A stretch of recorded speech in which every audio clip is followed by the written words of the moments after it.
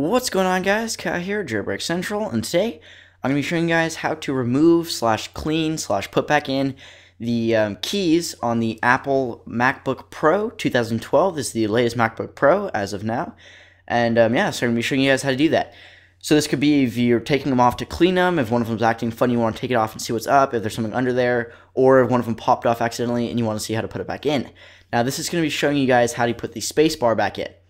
Okay, so now there's going to be two bars, and pay attention to, you'll see the two little metal bars at the top there, the one I just put down. Now on the bottom, in between, there'll be two notches, and the two notches that are closer together, that's the top of the space bar. So you're going to want to pry that bar off, the metal bar, like I already did there, in the interest of time, and you're going to take that little metal bar, and on either side of the space bar, you'll see two little metal hooks. As you can see there'll be little holes in them, and you basically, it's kind of difficult, but you can do it. You just push those, the either end of the metal bar into those little hooks like so, and put them down so it's about halfway in to the holes there you can see in between the two hooks. Now there's another set of hooks on the other side, and basically what you're going to want to do is once that metal bar's in, you're going to want to take the space bar back again, take the other metal bar on the other side, the bottom side, that's the side with the two larger notches, and you're going to want to pry them up a little bit so they're facing down, or facing outwards. Now, what that does is it allows you to place, to position it so that you can put those two ends of the metal bars into the little holes where you place the other metal bar. Sorry.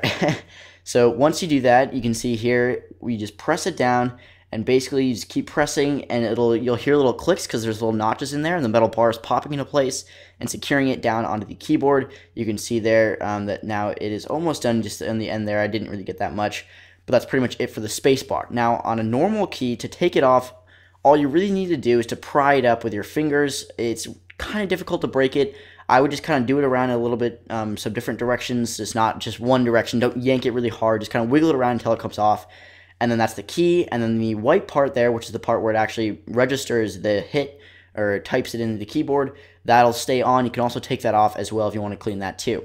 Now to put it back on, once you're done cleaning it, it's very, very simple. You basically just put the key back on the keyboard and press in until it clicks in with that little white notches that are in there. Very, very simple, and don't need much more. Thanks for watching, guys. Hope you guys have a great day, and see you guys later.